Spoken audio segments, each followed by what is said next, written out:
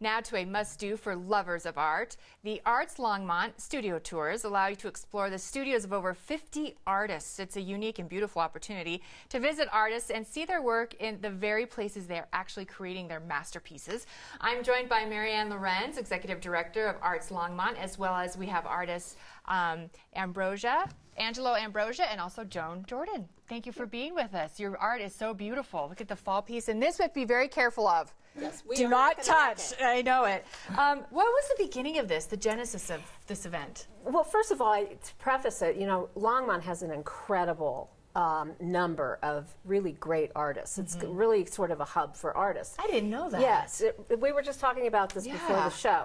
And in 2000, they gathered together and said, you know, we really want to find a way to connect not only to one another, but also to the community. So they started the Arts Longmont Studio Tour in 2000 and opened it up. It's something that everyone can participate in and see artists working in their studios. So what can people expect? I mean, everything, let's say I'm not really into art, but it's creative, it's beautiful, relaxing. It's creative, it's beautiful. Yeah, it is all doesn't of those matter. things.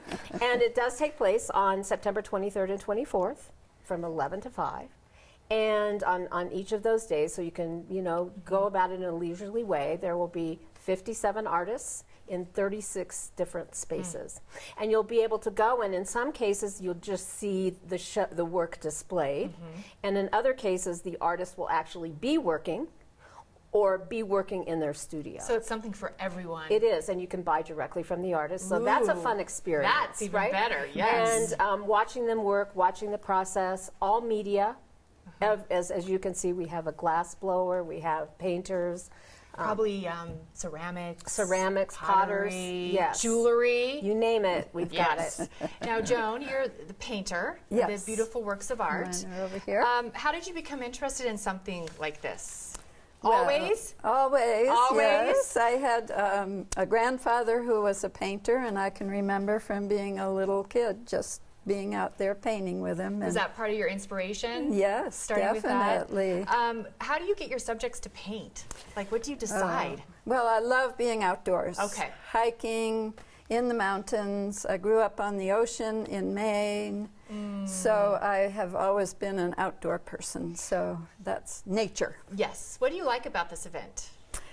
It's a really great way to show a full range of my work. Instead of being in a gallery where you have 3 or 4 pieces, you get to show a whole body of work. And some people like the older ones, some people like newer ones, so you get to have a variety. And I would meet a lot of people and their meet interests. people, yeah. Now, Angelo, this work here is beautiful too, the glass work that you do.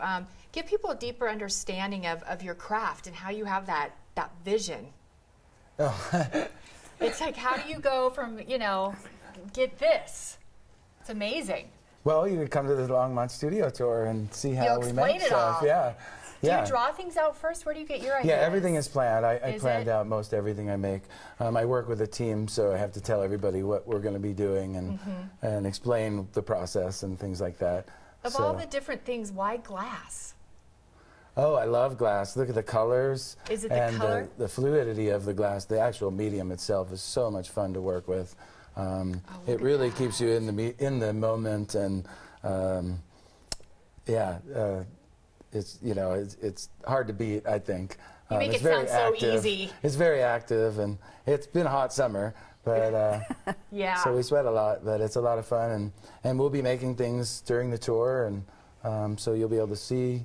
They're going to see this? Can they see the workshop and how this is done? Yeah, we'll be working the whole time, and yeah. And each piece is unique. Like this one, for example, that is so delicate.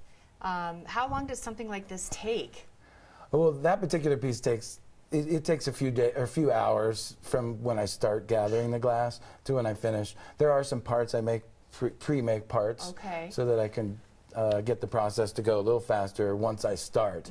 Because once we start, we have to finish the piece, basically. So if we work on a piece for 5 or 6 hours, we have to keep that thing turning and hot the whole time. So it's very physical and active. So Wow, it's beautiful, beautiful. Now, do you have a studio? Do you have an area? No, I'm an art historian, so not an artist. Okay, so do you have any studio space at all, or do you? you Arts Longmont does not have studio space. And you kind of we have everything. A gallery where we show and sell art, but we don't have an actual studio there. But Joan, you do, right? Yes. You have kind of your own little space. In my basement, I've set it up with a full unfinished basement, so I can be messy. I can love that. Have multiple projects going at once, and it's Relaxing. really nice. What about you, Angelo? Don't you find, I mean, creative people, it's kind of a way to relax.